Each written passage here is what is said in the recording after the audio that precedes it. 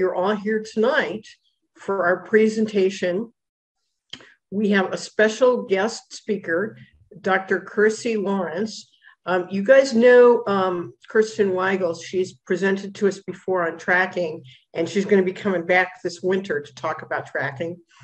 And Kirsten basically helped set this up and connect us with Dr. Lawrence, who's a wildlife ecologist and a university level teacher, spends half of the year in Africa and the other half in the US. And her PhD research focused on trackers and tracking in Southern Africa.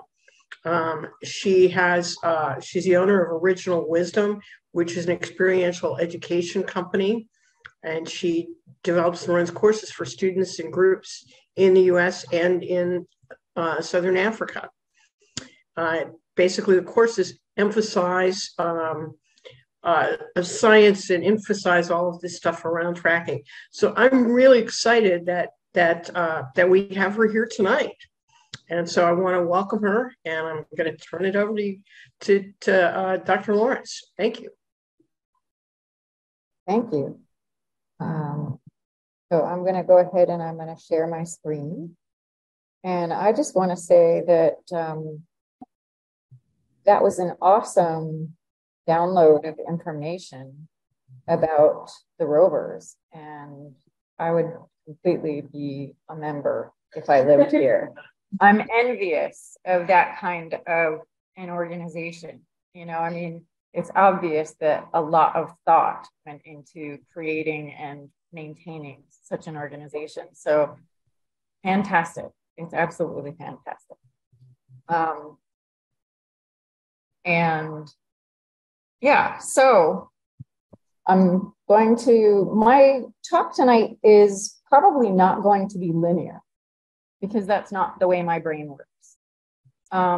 I'm very random. I pull in information from everywhere. And if a thought crosses my mind, I tend to talk about it, or at least observe it. And so you'll probably notice a little bit of that randomness, but towards the end, I'm hoping, if you're still around, because I might go a little bit long, but if you're still around, that those threads of my thought process will start to weave together. And I'm going to be talking in little dribs and drabs throughout this about a couple of different things. So what is tracking, which I think you've had a couple of experiences about tracking. So probably some of you know what tracking is and who trackers are. And then the cyber tracker system for evaluating trackers. What is that? And then also how I use tracking as a tool in ecological education. And I'm not going to be speaking directly like this is my technique that I use, so much as illustrating that throughout the presentation. Some tracks are easy to identify, even if they don't have scale and from a photo, which are two things that are quite challenging for trackers.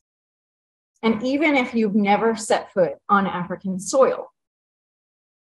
And that was one of the findings, actually, of my PhD, is that some tracks, not signs, of mammals that are big and that are common are more easy to identify than the alternative.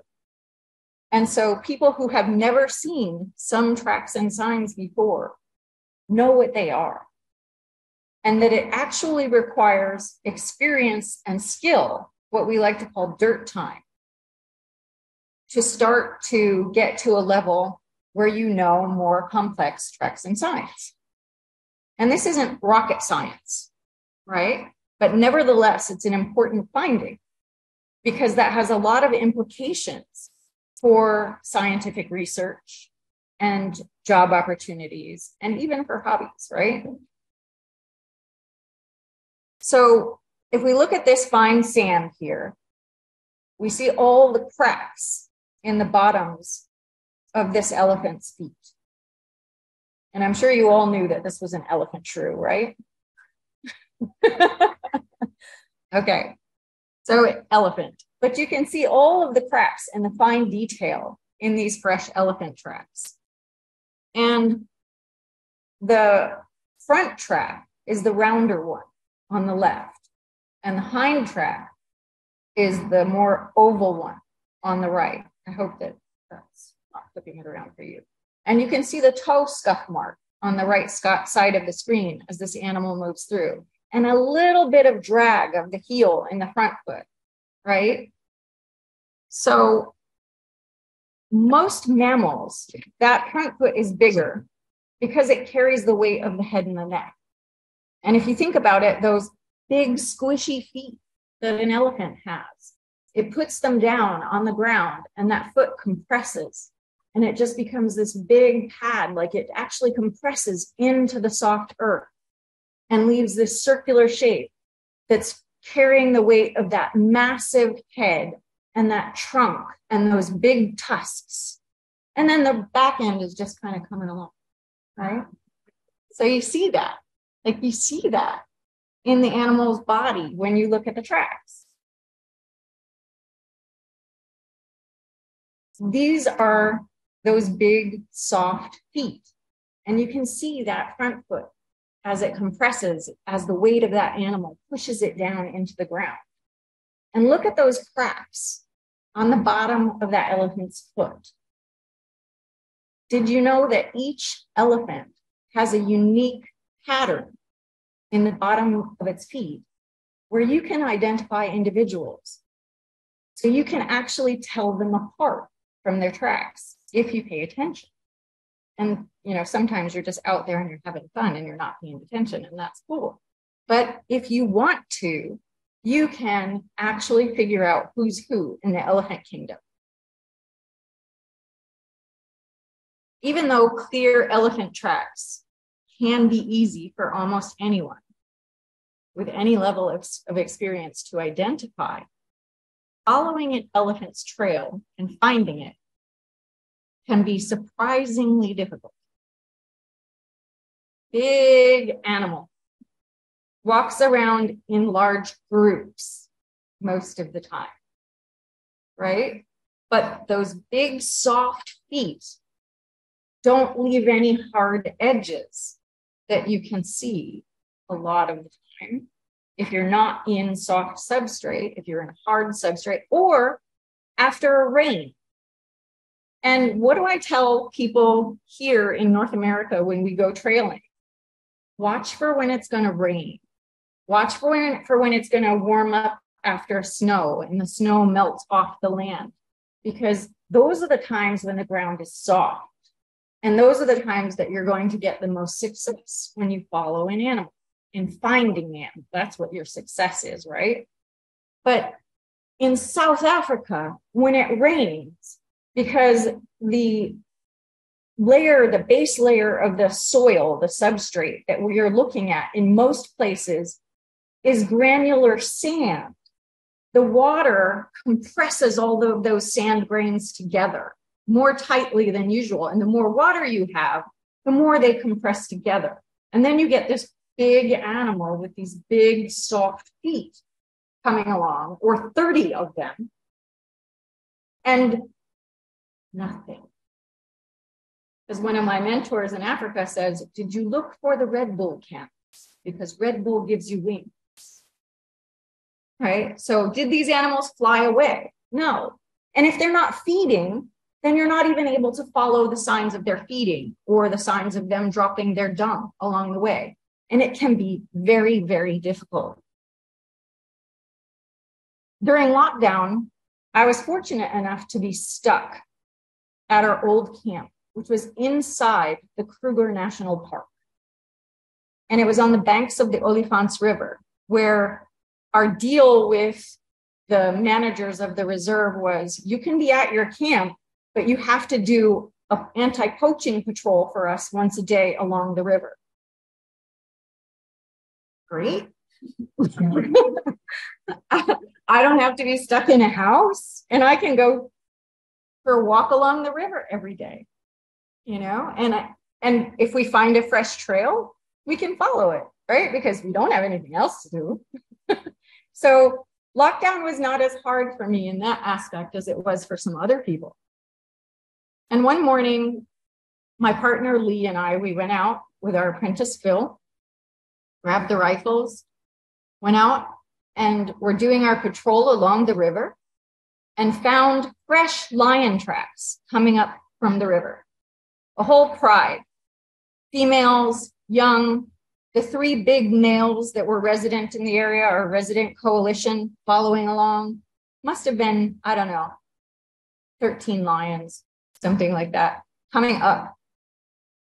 And I took the trail, and Phil and Lee were following behind me. And they come up from the river, and they go through what we call a donga, which is basically a deep valley. And I'm heading into the sun, but the sun is getting high.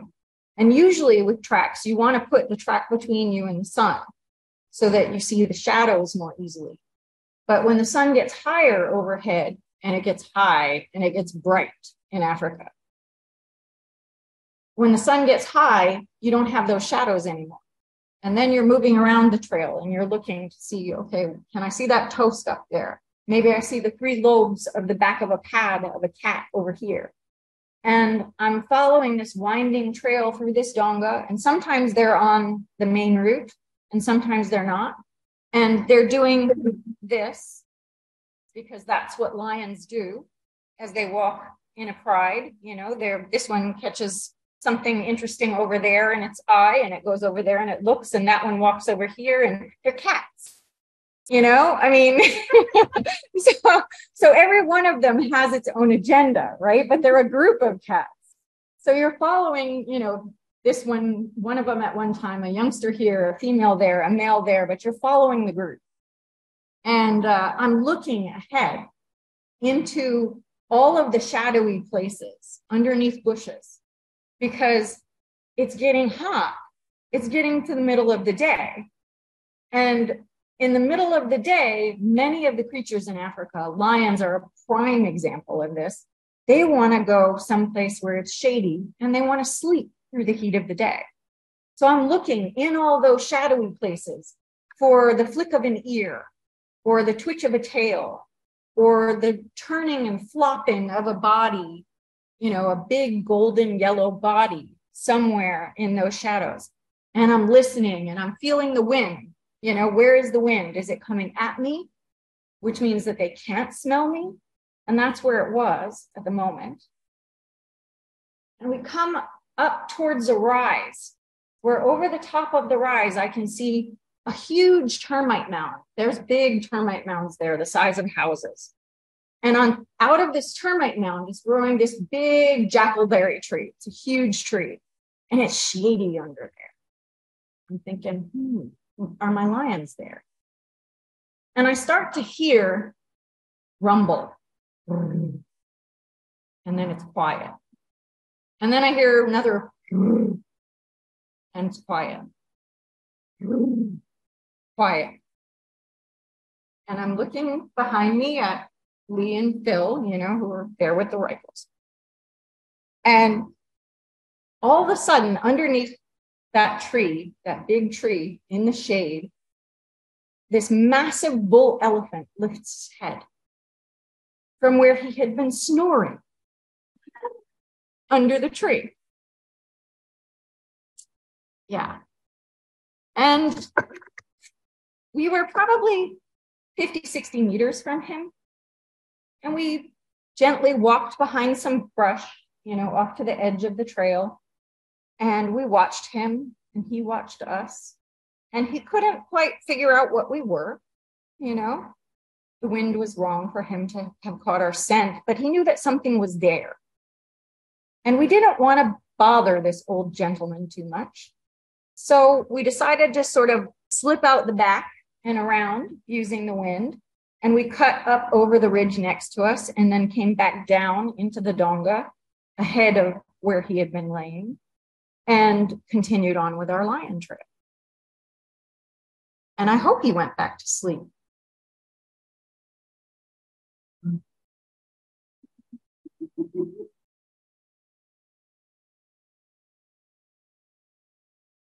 just going to let you watch this.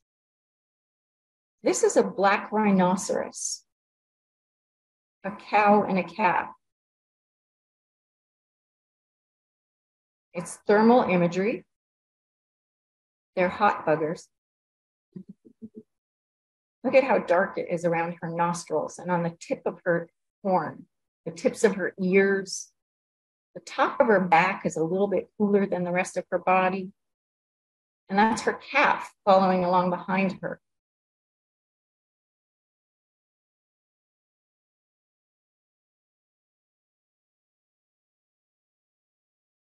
So track and sign identification and interpretation is one aspect of tracking, sorry.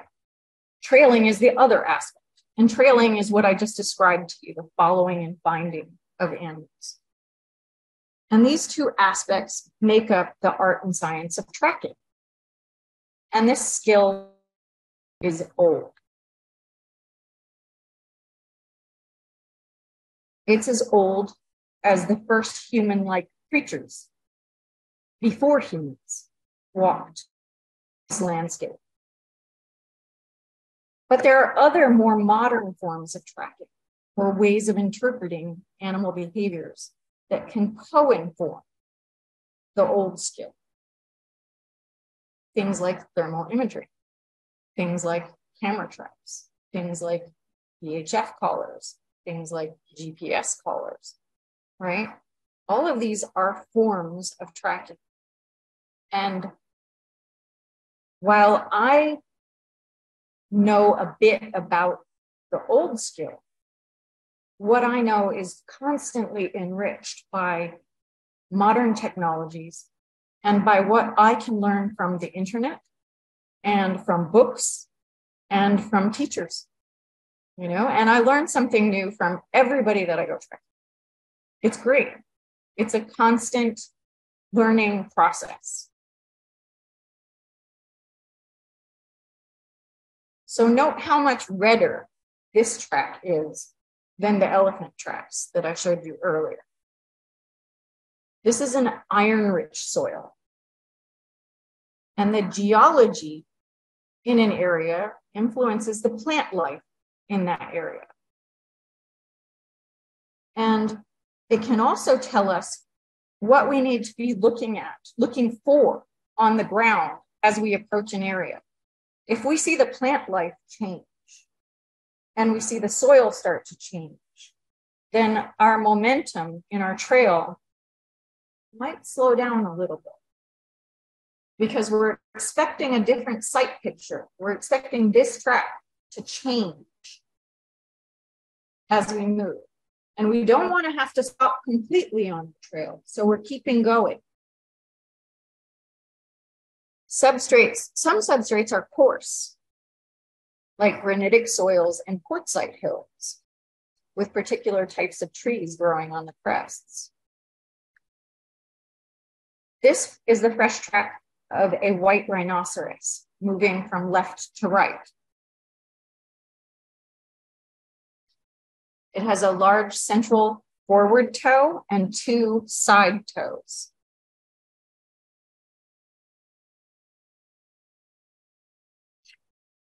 Oops. Okay.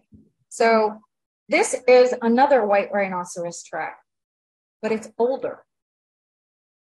It's been rained on. And track aging is probably the biggest aspect of tracking to learn. You could spend a lifetime aging tracks in particular soils according to animals' behavior. Different behaviors show up in different ways. You need an amateur meteorologist, you know, keeping track of the weather, not just precipitation events, but also wind. And what direction is the wind coming from? And what speed is the wind coming from? And then, okay, so we always think of weather on a macro scale, but winds that are blowing through an area that have to swirl around a clump of trees or bushes or rocks travel in a different way than if there was nothing to obstruct them. And so you can find a track that you think is super fresh, and you get 2 steps down the trail and it's gone. And then you have to figure out Is it gone because I don't see it and the substrate is just really difficult here? Or is this track really old? And I just thought it was fresh because it looked fresh and it was in a microcosm area where it preserved it perfectly. Here in North America, clay is like that. In England, under the yew trees, it's like that. Clay will hold a track that you will think is screaming fresh for months. So you need to think about and apply the micro and the macro to aging of tracks. And this is all ecology that we're talking about, is it not? Rhinos are big. We have two species in South Africa. We have the black rhino that you saw in the video earlier, and then we have the white rhino that's here. They are increasingly endangered. They were being poached for their horns, which were used in traditional medicines in Asia. And the poaching was occurring, which is the illegal hunting of an animal, poaching. The poaching was occurring at a rate of 1 animal every 8 hours, or approximately 3 per day.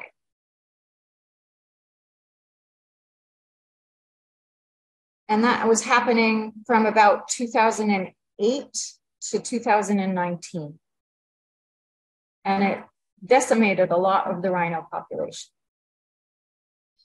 Their horns are made up of keratin, like our fingernails, and have been shown to contain no curative powers. But it's difficult when we're trying to honor a traditional ecological knowledge like tracking to tell other cultures that their cultural beliefs are wrong. What I can say is that the methods used to obtain the horns were and are brutal. And I want to just give you a trigger warning about what I'm going to say, because it's experience, and it is my lived experience to have witnessed this. So poachers often track down rhinos and they cut their spines with an axe while they're sleeping.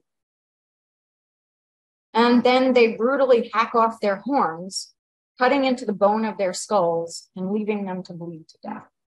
So they paralyze them with the axe, and then they hack off the horn.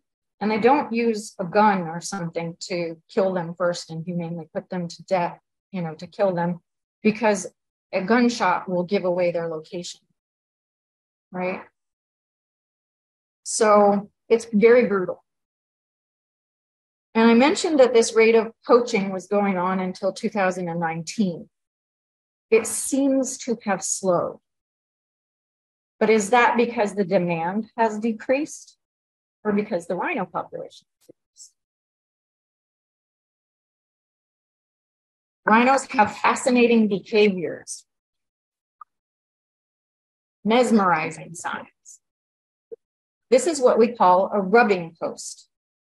It's usually not far from a place where there's water and mud, and rhinos and elephants and buffaloes and warthogs all go to wallow. So all of the animals will come in and they will drink. But there are some animals that wade right in and they submerge themselves and they get right into that mud, and it's cooling in the summer. And it's people pay money for clay treatments and stuff. So, you're just going to go wade into a wallow in Africa. But then they come out of the mud and they head for these ideally positioned stumps or rocks or trees, and they start rubbing up against it. And they rub the mud off, and it also removes parasites, because the clay starts to dry, and as it dries, it has expanded and contracted, and it pulls the parasites off, and they rub them off onto these posts, right? And these rubbing posts are worn smooth in areas that are frequented by rhinos. They're polished to a high gloss that would be the envy of any carpenter. And they make you want to reach out and touch them.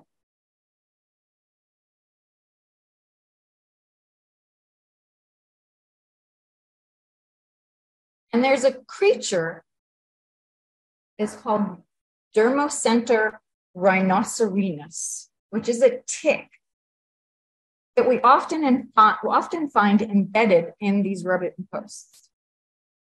And you know, I never thought I'd be excited to see a tick coming from the Northeast of the United States, right? The birthplace of Lyme disease and stuff. But Dermocenter rhinocerinus is host specific to rhinocerinus. And on the left here is a female that have this grayish body with the two orangey spots and the stripy legs. And it's kind of pretty. And on the right, in a slightly blurry photo, because Lee, bless him, sent me these photos today from Lao, where he's working on our Saula project. So he just was sending me screenshots on his phone. So it's a little bit blurry, but can you see the little heart shapes on the back of this male Dermocenter rhinocerinus? Yes, literally, he wears his hearts on his sleeve, right? And when you find these ticks, either out in the bush, you know, hanging on the ends of grasses, waiting for a rhinoceros to walk by, or on these rubbing posts or something, it means there are rhinoceros there.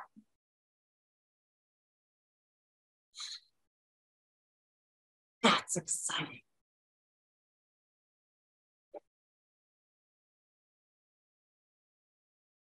So rhinos are big. And they poo big. White rhinos eat grass. And you can see that in the dung here, right? And that's all they eat, is grass. I'm sure they eat some invertebrates in there too, so we might call them insectivores as well. But they're primarily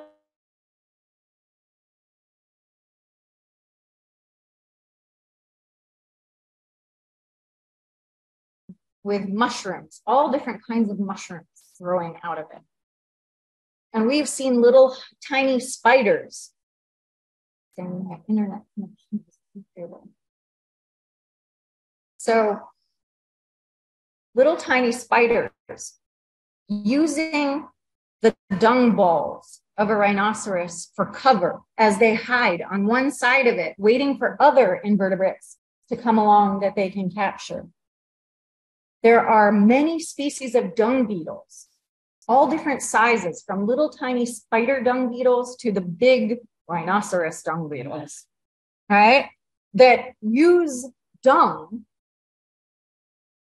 for their larval brood balls. And then you've got small mammals and birds that come along and they scratch around and dig around in the dung and they're looking for these invertebrates. And perhaps they're scratching around even further and they get down to the soil and they're taking a little dust bath, you know?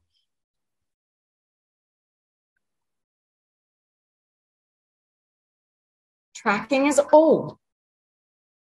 And I hope that you can see the images of animals in this rock art painting. And rock art is made with dyes, and we don't know what the mixture of the dyes. We know like some of the components of how it was mixed, but not like what the actual process was. And rock art paintings are generally somewhere between 300 and maybe 800 years old because it's art. It's not an etching. And they are preserved in areas where there's an overhang, you know, and so they're not preserved everywhere that they assumedly were, you know. But what we find in rock art are images of animals. And if you think about the importance of tracking throughout human history, what is the importance of tracking throughout human history? To keep us safe. Imagine you walk out of your hut for your house, your home, whatever, your tent. Even at me as a modern day researcher, if I walk out of my tent and I see this, I'm looking around. Safety. Good thing I have these little reminders to myself. So, just to keep you awake. The lion track. And this track is a male lion, and it's taken on the reserve where we're currently working. It is a hind left. And this, you may have seen this lion, Bill. This is the Venetian man. And we call him Vinny for short. But I'm going to pass this around so that you can touch the hind left track of a male lion and the soil. This is the sand that he walked in from Africa. Be careful with it.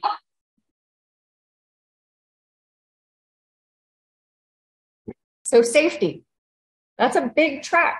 I mean, it was as big as my head, right? So, safety, this is a snake moving from right to left. Equally important to know, there's a lot of venomous species in Southern Africa, in many places, right? But things like scorpions and spiders, all that kind of thing that have venom that can be harmful, especially to small children. You know, if I'm living in a village of people, everybody's going to have a certain level of knowledge around how to be safe. And also for food. So safety and food are the reasons that all people everywhere had some knowledge of tracking. And in every culture, there were people like the people here in this room that have become passionate about it and spend their time doing it. And those are the people that get better and better at it, right? Those are the people that become trackers. And we like to say that in, you know, the San Bushmen who prefer to be called by their family groups, but there's a lot of family groups. So I'm not going to list them all here. But that, you know, they are the best trackers in the world. And that may be true about some of them, but not all of them, because not everyone will do it. The best trackers are the ones who do it. And these guys used to do it, and women. There were some women who are excellent trackers. There's actually, I think, 1 or 2 master tracker women in Botswana right now, which is fascinating.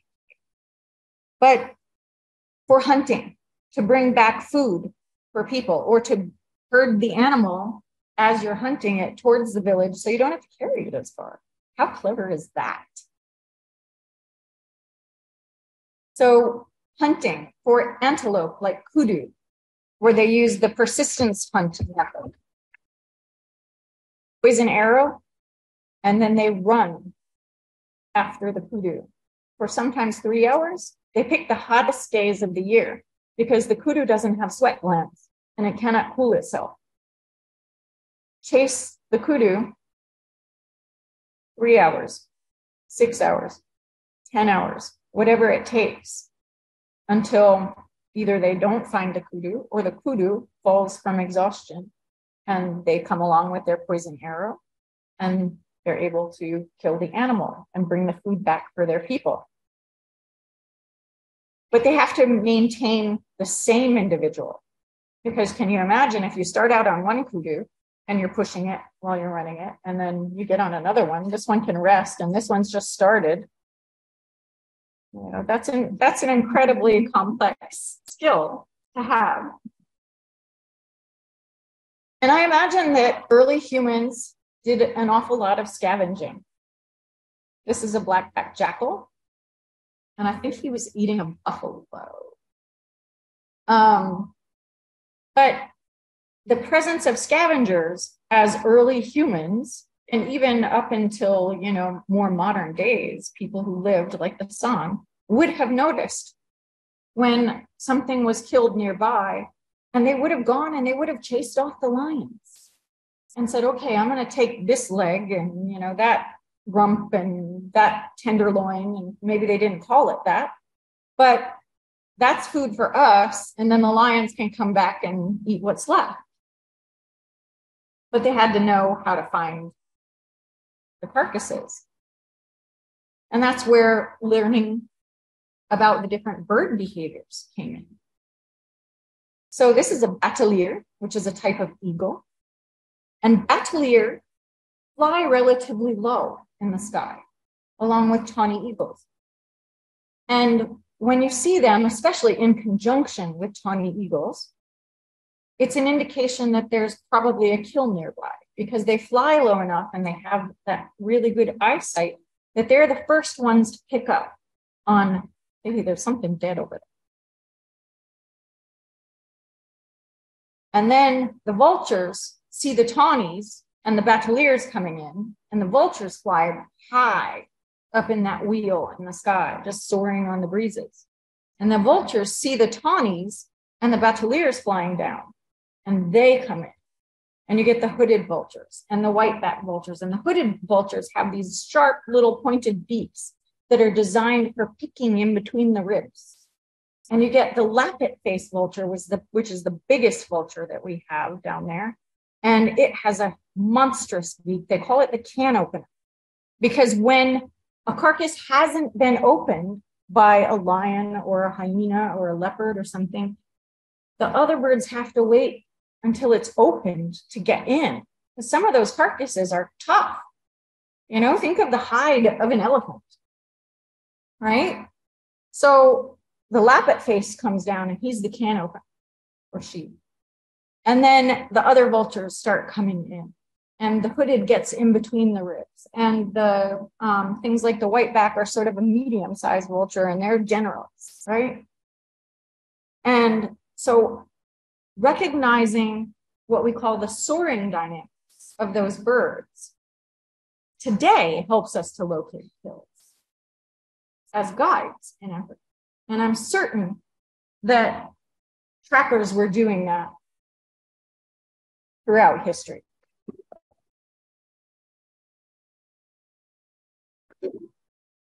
So some of you have heard this story about Cybertracker. The way that the system of evaluation that we belong to began was Louis Liebenberg, who developed the system, was invited to a very prestigious lodge by the owner and by the head guide. And they said, we believe we have the best trackers in South Africa, and we would like for you to come evaluate them. And they had heard of him because he had just published his first tracking book, which is still considered like the guide in Africa because the tracks are so accurate. They're drawn so well. And he used composite drawings that he sat out in the field and he drew 100 civet tracks, you know, and then created the perfect civet track as an example.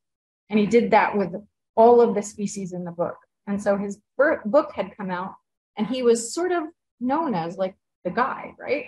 So let's get the guy to come and evaluate our trackers, right? And Louis showed up and he didn't exactly know how he was going to evaluate the trackers. Didn't know, he'd never done this before. You know, it was, okay, I'll just figure it out as I go. And so the morning arrives, he heads out into the driveway with the guides and the trackers, and the head guide is there, and the head tracker, who is a man named Wilson Messia. And Wilson Messia was legendary in that area where the tribal group is mostly known as the Shangaan people. And Wilson was a Shangaan man. And during the apartheid era, he had gained renown as somebody who would escort people across hundreds of kilometers of the Kruger Park from Mozambique to South Africa, or from South Africa to Mozambique. And this was at the time where you heard stories every day of man-eating lions. And you know, to cross 100 kilometers or more, you've got to be there overnight if you're on foot, right? And he was renowned for keeping people safe and escorting them. And one of the ways that he did that is through using tracking, through recognizing the tracks and signs of the animals and when they were fresh and when they were not, and when they were dangerous and when they were not, as he crossed with these people, these ecosystems. So Wilson's standing. And Louis walks out into the driveway and he circles a track. This track. And it was probably one of these tracks, not even the whole sequence. I'm not sure, but for some reason that just seems like that would be it in my mind. I'll have to ask Louis. But he circles this track. Actually, it wasn't this track. I'm misspeaking. It was a different track. But he circles a track in the driveway. And he says, okay, I want you guys to come and tell me what this track is. And they kind of just stand there and look at it. And they look around. And they're just like, who are you to tell me what to do? And I can imagine the thought process, right? I've been working as a tracker, finding animals for people every day in the ecotourism industry for 5, 10, 15, 20, sometimes 30 years. And you are going to come in here and test me. There was a little bit of resistance to that idea. And so they just stood there, and Louis didn't quite know what to do. And Wilson stepped forward. And Wilson circled this track. Sorry, I misspoke before. So Wilson circled this track. And he called all of the trackers through, one by one. Said, you tell me what that track is. And all of the trackers went, and they kind of, they do this because they're proud of who they are and what they do, and they do it well, right? So they just walk and they look down at the track, because if you're a tracker, you know your stuff, right? And you don't need to get down there and look at the track. You just keep going.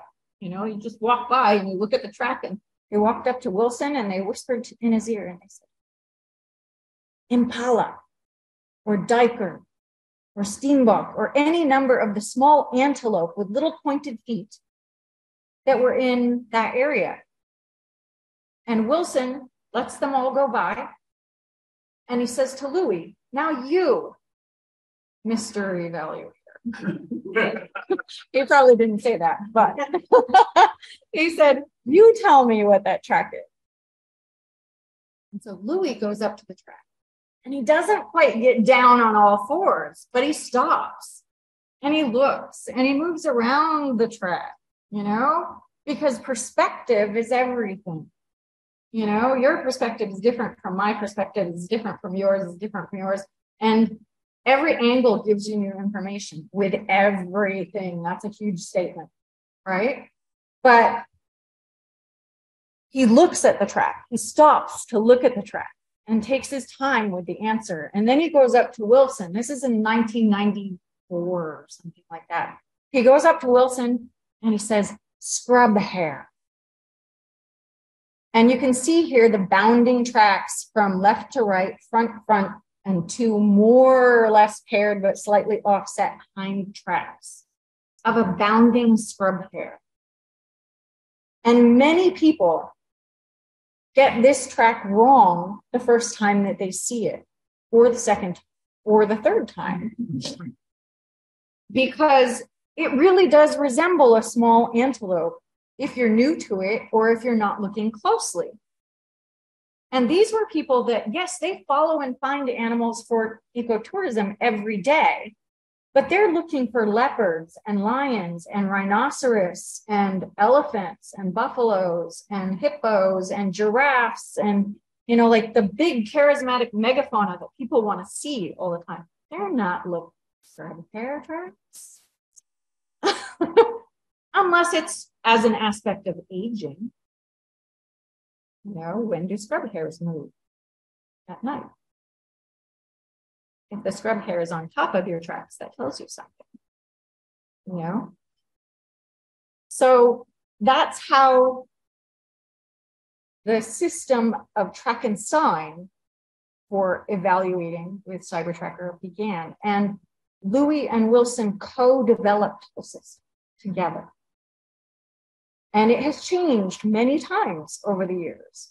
I can think of different ways that even in 2006, when I took my first evaluation, the way that it was run and the things that I had heard how it was run in Africa before that. And as trackers, every time we go to an evaluation, we kind of go, it wasn't like that last time. Because we want everything to be like familiar when we go, you know, like we want the process to be transparent and familiar. But guess what? The process is always evolving. And that's a good thing, right? As we find out better ways to do things, it should evolve. And as we find out more information, it should evolve, right? So these are good things. And what we see, this little graph here, your knowledge in the field, as that increases on the bottom scale. And on the left, going from low to high, your confidence increases, theoretically, right? But what we see with tracking is that when your knowledge and your confidence are both low, you're kind of like, I know some of these things, but not a lot about it. And then as your confidence increases, but maybe not your, like you start to learn a couple things, right? And you're like, oh, I can recognize that now. But you haven't really spent a lot of time in the field yet, right? And then you go through this dip as you continue to gain experience and knowledge in the field, where somewhere in there, you know, you're level 3, these are the levels of the CyberTracker process, right? So level 1 starts at a 70, level 2 starts at an 80, level 3 starts at a 90. And then when you get all the way out here to where you finally know a little bit and your confidence is okay, then you pass mostly. And you've achieved 100%, but you know that like, you will never see that statement that says, I know everything. When you reach that professional stage, it truly is, trust me, it's complicated, right? Because you can never know everything. Like the best teacher in the world cannot teach you everything. You cannot teach yourself everything because the book of nature has no beginning, it has no end, right? We can never know it all.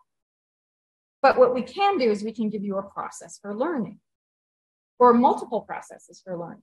And you stick with the one that works good for you for 3 years, and then you modify the process a little bit, and you know, you keep learning, and hopefully you start teaching, because that's the best way.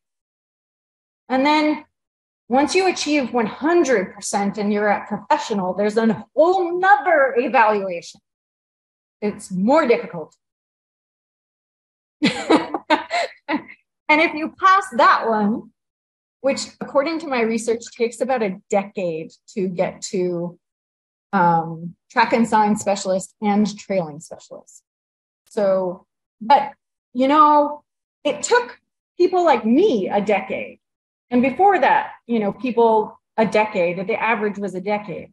But I firmly believe that with all of the resources that people have at their fingertips now, that this could be achievable in half that time, some people. And then if you go through not just the track and sign, but the trailing aspect of the tracker evaluations, you can become a tracker, Remember, we said tracking is track and sign identification and interpretation and trailing. There's two aspects. They're fundamentally fine. And when you are tracking, you are doing both of them. When you are a tracker, you are doing both of them. And then when you become a specialist in both, you're a senior tracker. And master tracker on this system is an honorary designation, where you have been a senior tracker, so specialist in both track and sign and trailing, for at least 10 years, and have contributed significantly to the field of tracking, whether that's through evaluating so many thousands of participants, or writing books, or doing research, or you just are so darn good in your teaching that you are an amazing tracker and you're doing amazing things for teaching or for conservation, but you really have to contribute something, and you have to be willing to be one of the people that is out there passing on the knowledge. What good is a lifetime of learning if you hold it here? Knowledge is for giving away. So after the track and sign evaluation was developed with Wilson, or initially at least, Louis was continuing a relationship working with the sun in the Kalahari, and they had been continually pushed onto lands where they were being marginalized. It's a story that we hear from many places. And they were struggling to feed their families and themselves. And they had become friends with Louis. And at one point they turned to him and they said, "Louis, do you think you could get us jobs?" And he thought about that for a while. And he partnered with somebody who wrote software. And they wrote a piece of software and they called it CyberTracker. The system of evaluation had already been developed, but they called this CyberTracker, the marriage of technology, modern and old, right? And at first it ran on what was called a Palm Pilot back then. I remember those. And they had little GPS, that you would put in the top, or you could do the backpack thing, with a much more accurate GPS sticking out of your backpack, right?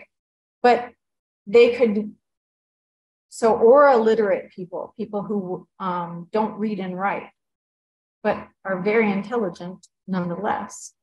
They could look at, it's icon driven. They could look at the little picture of a kudu and they could push the kudu.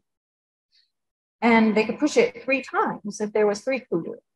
And then they could push the track, or they could push the scat, or they could push the animal, or, they could record data using their skill. They were able to use their traditional skills, what they were good at, to collect data for the national parks there, which is an ideal circumstance, right? And Louis started to notice there were errors in the data. And he developed this system with a man called Nate. It's very difficult for me to do the click language, so I apologize for probably pronouncing that very incorrectly. No disrespect. But Nate and Louis, this is Nate in the CyberTracker logo. And as a good friend of mine, Daniel Hanchy, says, this logo is a person. It's not just a logo. It's not just, a brand or a badge or a sticker or whatever. This is a person who helped develop this system. And these people were able to take pride in their skill. And they often refer to themselves as this is my CyberTrack up here. It's no longer the piece that runs in a cell phone now and is free, because Louis gives away everything for free, because he just believes in the power of tracking to help the world. And So there's this whole other side, there's these two different sides. There's the technology in the software, and then there's the tracker evaluation system in Cybertrack.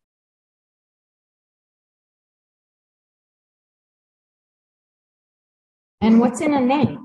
Cybertracker.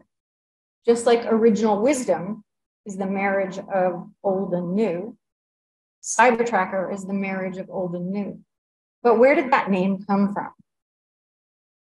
In conversation with Louis, he told me that in Greek, the very, very early days of sailing ships, that in Greek, the pilot of a ship or a navigator, the person who adjusted the sails, who paid attention to the weather and what sea creatures or birds were present and how the waves were running and the colors of the water, and pulled in all of this information. The pilot of the ship was called the cyber. And he adjusted the sails according to the information that he constantly was getting on the water to maintain the course. And so those adjustments were based upon those feedback loops coming out of the environment and processing them through his brain and making a decision and constantly revising that decision. Does that sound like science?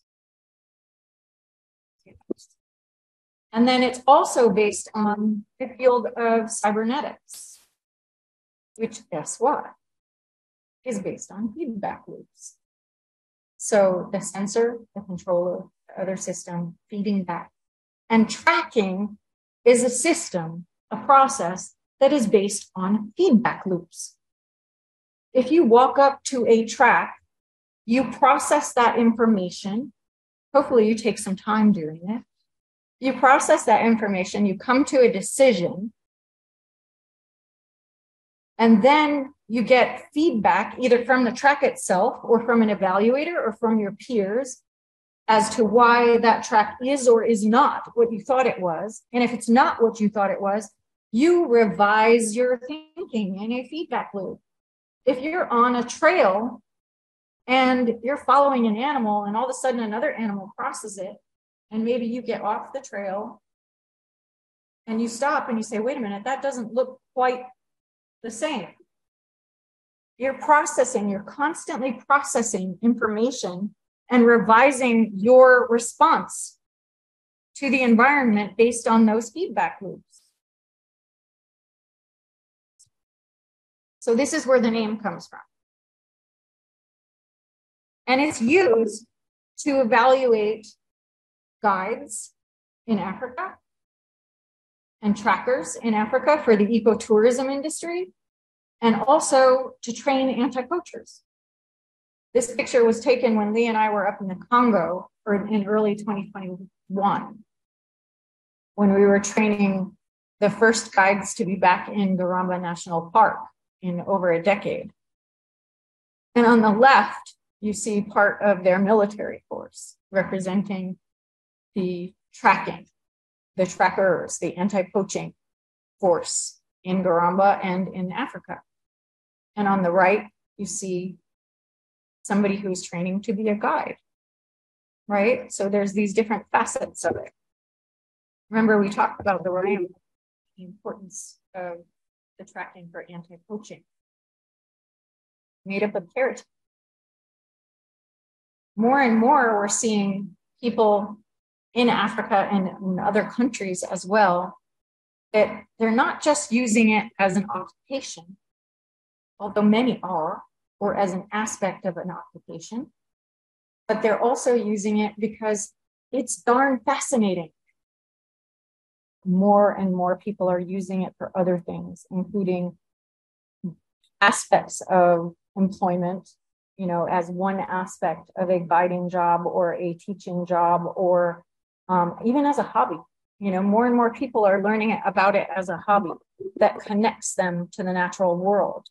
Because, as I hope you have seen, the tracking is ecology. By learning about tracking, you're learning about all of the different facets of ecology, from big to very, very small, from the soils to the plants to everything that's out there. And it's a fascinating journey that includes people. And this was an area of our old reserve that many people would have called ugly. But I loved to go here because it was an area that was kept open because they needed the power line infrastructure. Let's face it, we need power at this point. We need fossil fuels, unfortunately. We're working towards becoming more independent of that. But like right now, we need that. And when you think of Africa, a lot of times you want to think of the big charismatic animals and vast open spaces and, you know, like the wilderness factor, we call it. But there are very few places on Earth that you can go where people are not and that you don't see signs of people. And people can be an integral part to support nature, right? And these power lines, while they might be ugly in and of themselves, they keep this area open for animals that require open habitat, right? And they provide, I don't know if you can see it, but there's lots of little nests up in the top of the power lines, you know, for different birds. And the baboons, they come and they climb these metal towers at night and they sit in them because a leopard can't get up there. You know? And I just put this slide in here because we can't forget that people are a part of nature, right? And we like to sometimes put nature in a box and say that's over there and people are just mucking it up, right? But there are a lot of people that are doing a lot of really good things for nature too. And we're not separate from nature. We are nature. And I want to close this presentation now because it's been over an hour and just say thank you for everyone for listening. Well, thank you, Dr. Lawrence. This was wonderful, wonderful.